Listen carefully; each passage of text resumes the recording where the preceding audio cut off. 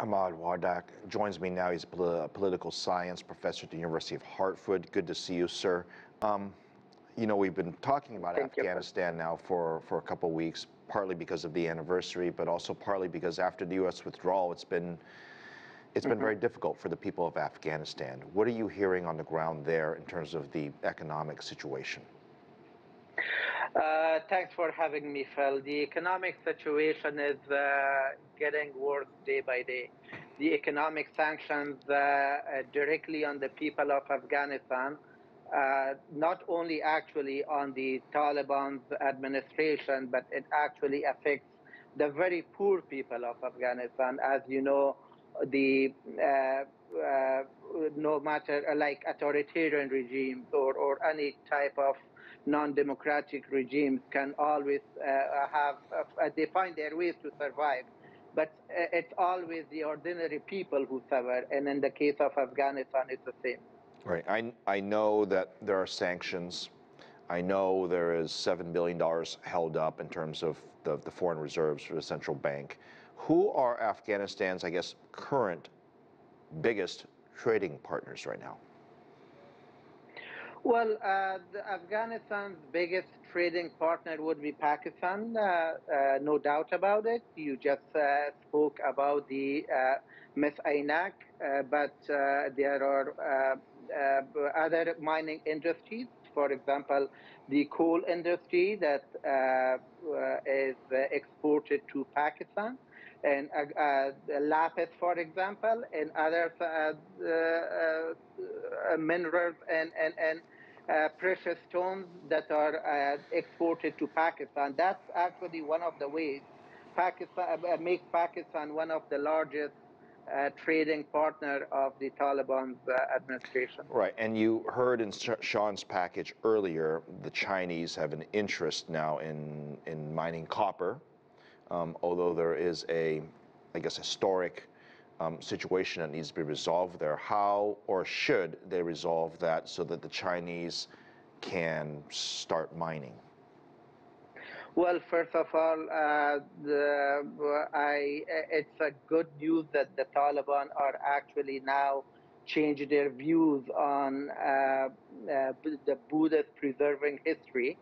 And now for China, as a regional the power, or even as a global power, emerging global power, I think it makes China much more responsible to preserve the history and continue its work in a way that the historical sites are not being damaged. But overall, I think it's an important project. The extraction of Afghanistan's mining minerals will be beneficial for the prosperous of the region. Let me ask you this. I'll make this more clear. What should the economic relationship be between Afghanistan, vis-a-vis the Taliban, and China? Well, first of all, the Taliban are acting as a group. They are not acting as a legitimate government. So I think they are in need of cash. And all these projects, this will be a source of revenue for the Taliban. So China here has a leverage to actually be the champion of human rights in Afghanistan and use its leverage on the Taliban to, for example, open up girls' schools. That's not something that should be debatable. And some other broad-based government, for example. Otherwise, the instability in Afghanistan will make this a very risky jurisdiction for China. Because, right.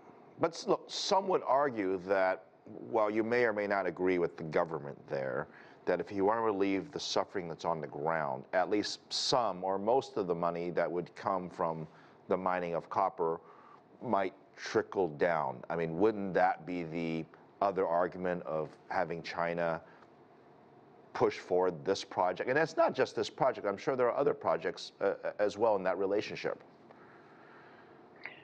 Well, it will, but it depends on the type of government. For example, if we look at it can turn into the Cambodia or Nigeria. Right. It can as well, for example, turn the country into chaos. Look at the coal industry, for example. Just a few weeks ago, there were several battles in the northern Badakhshan and Saripol. Right. All right, Ahmad. The local communities fought with the Taliban. Ahmad, we take your point. I apologize. We are out of time, but I do want to thank you for your insights on this very important topic. Thank you very much, and have a good weekend.